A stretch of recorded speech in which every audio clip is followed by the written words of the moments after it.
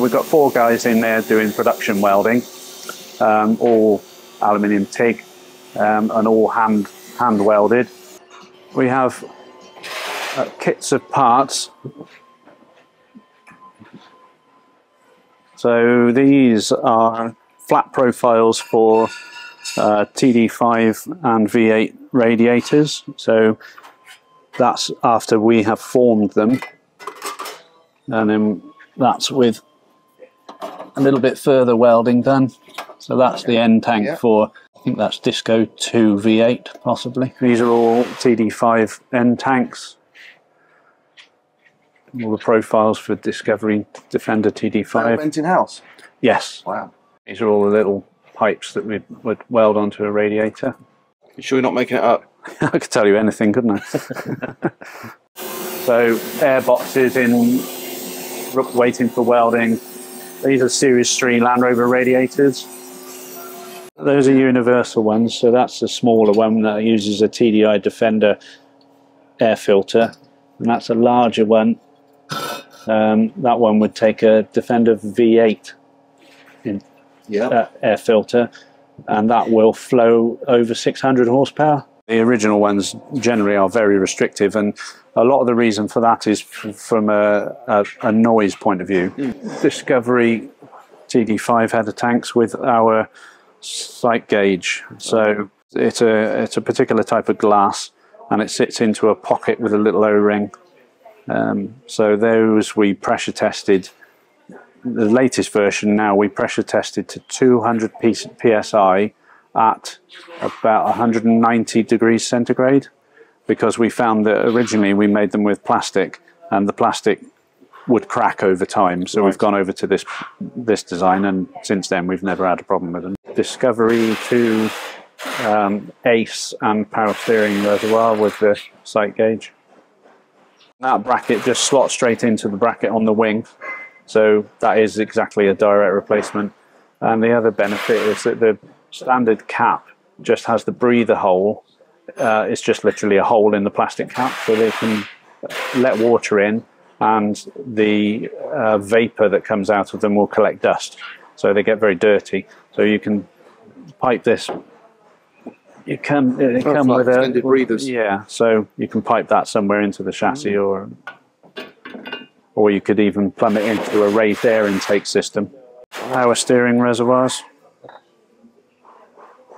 again with the different breather system. TDI breather pots. And make those with an O-ring, so they seal nicely. And they have that special breather inside so that they don't block up. So the original ones have gauze and mesh in them, and they're not really easy to clean, so these don't block up. Okay. And they actually separate the oil much more efficiently, so you don't have so much vapor going into the intake.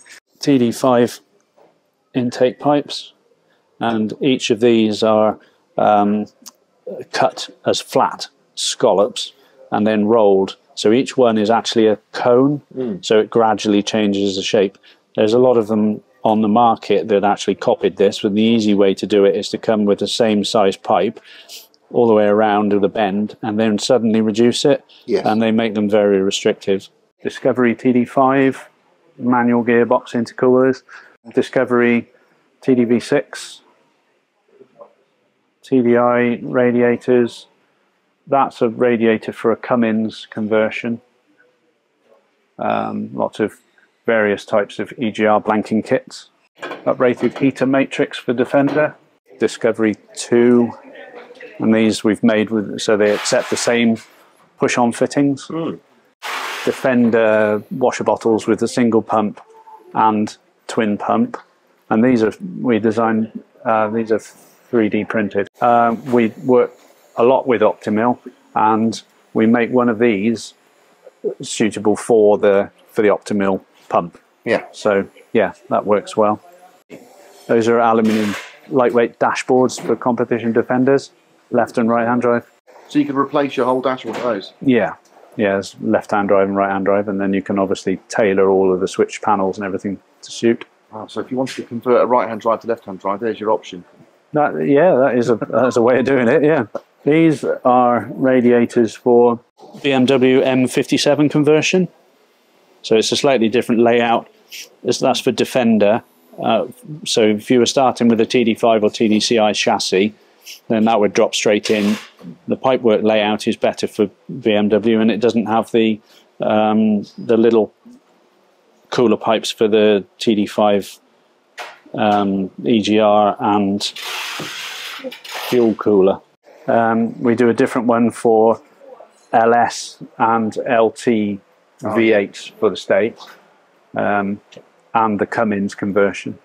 That's a conversion, it's an LS conversion into a TDCI Defender.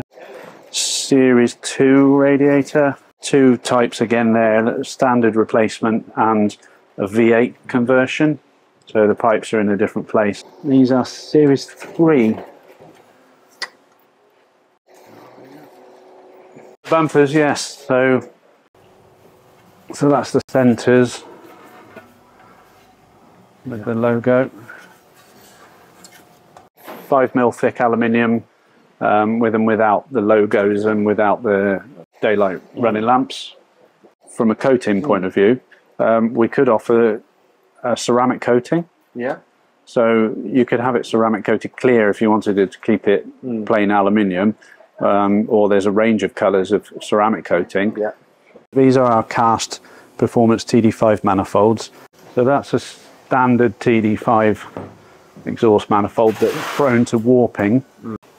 You can see the flow is a lot better, so it doesn't collect so much heat.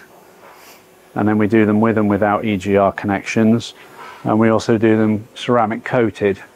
The main reason for ceramic coating is that it will reduce the underbonnet radiation, so it aids the gas flow effectively by keeping the heat inside. Helps reduce the warping issue as well. This is the project for Tomcat. So they fitted this BMW M57 and an 8-speed auto, and we'll be developing the cooling system, all the pipework, intercoolers, oil coolers, radiator on the back that's going to be fitted. This is another N57 project.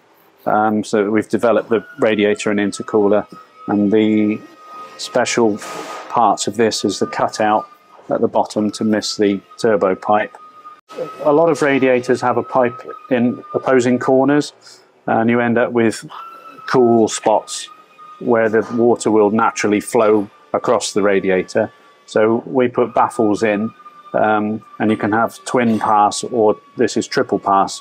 So there's a series of baffles in there, and it forces the water to pass over the whole area of the radiator. So it makes it a lot more efficient. The airbox that we developed for this will be for a lot of converted vehicles. So for BMW, for LS, LT, Cummins, you know, all sorts of conversions. So we'll do an airbox with a different lid for each conversion.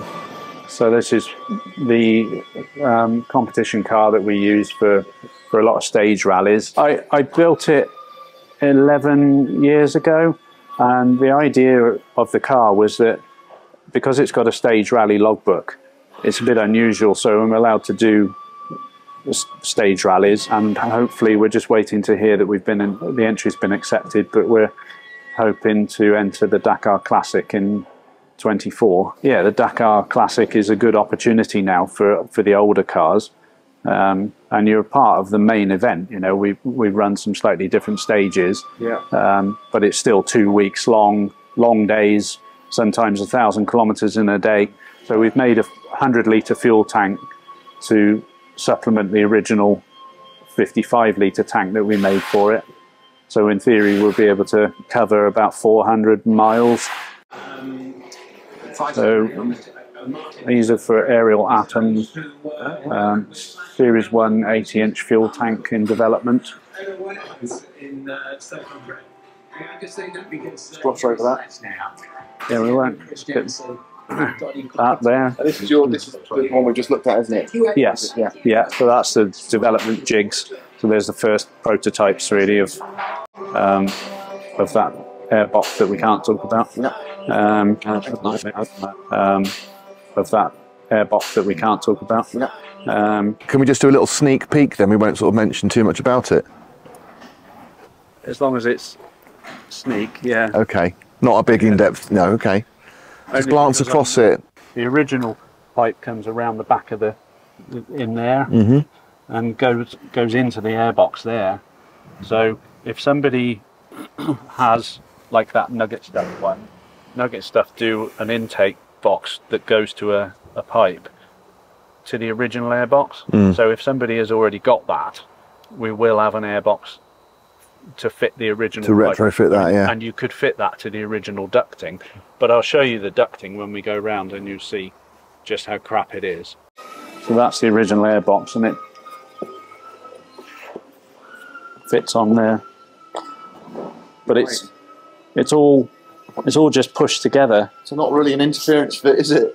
No, it's pretty poor really. So it's not sealed at all. So you find that people are fitting snorkels onto the outside and seal it to the wing, but then all of this is not sealed. So, and I mean the airboxes aren't even sealed. They're really quite poor design, and that's so restrictive.